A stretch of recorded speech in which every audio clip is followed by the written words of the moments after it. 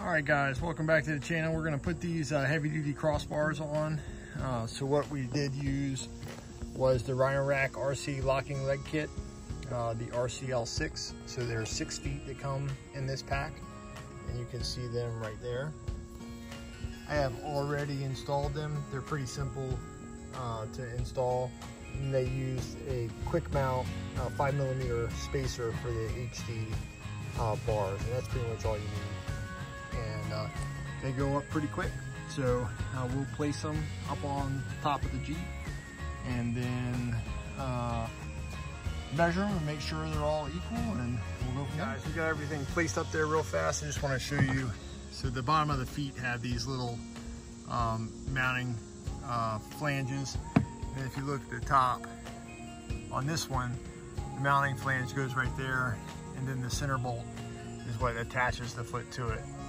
On the back ones, you see they got 2 rectangular pieces that they just fit right back in.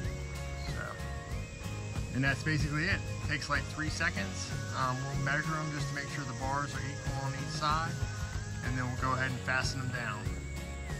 So it appears that these are all spaced out differently.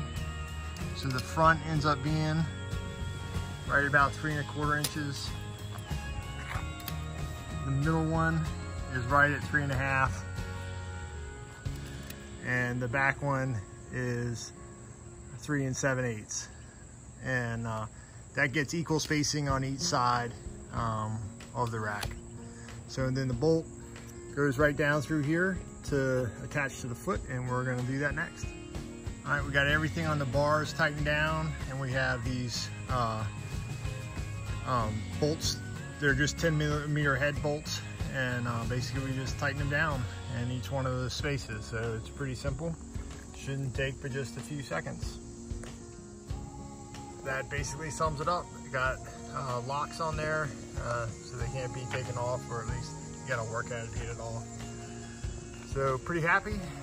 The crossbars took, you know, about 10 minutes to put on, 10 minutes to put together. Pretty simple stuff. That was the installation of the crossbars on top of the Rhino Rack system. Pretty simple. You just put the feet on the crossbars, size everything up, and then mount them with the hardware that came with the backbone kit. It's not a whole lot to it, but it serves the purpose to be able to hold whatever accessories you want on your Jeep, or in our case, the rooftop tents going up there and the awning. So stay tuned to next time. Again, if you like what we're doing here, please like, subscribe, and share, and we'll talk to you later.